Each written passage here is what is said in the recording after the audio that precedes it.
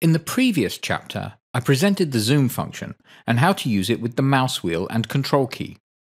In relation to this, I'd like to show some extra features for zoom and navigation within the timeline. And so we come to another great way of jumping to a specific position on the timeline, and this is done by also using a combination of the keyboard and the mouse. In this case, I will use the Shift key, and in doing so, by holding it down whilst using the right mouse button, a frame appears.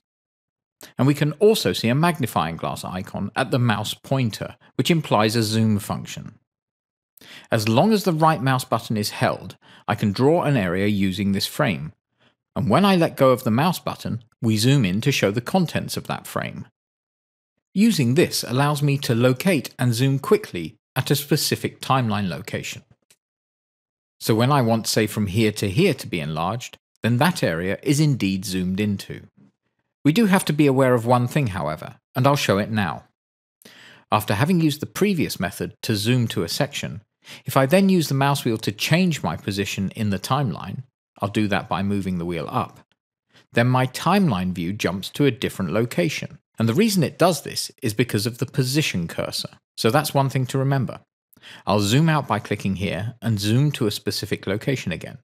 So Shift button held, and then right mouse button, and now I have zoomed this area. To avoid the issue we had before, and to allow me to work in this region, then I should also click here in the time scale to position my cursor here. And then when I change position using the mouse wheel, the screen doesn't jump to another location as it previously did. To change the timeline view, especially when working in a higher zoom setting, I can use the slider here beneath the timeline. But there is also another method to do this.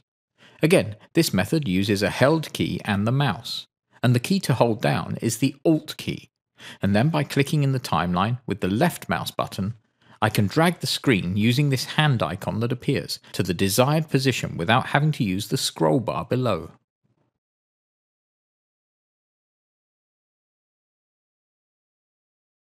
Again, when you reach the position you want to be at, then it is worth remembering to click in the timeline to position your cursor here too, so that you do not lose your screen location for editing or viewing when using the mouse wheel to move through the timeline.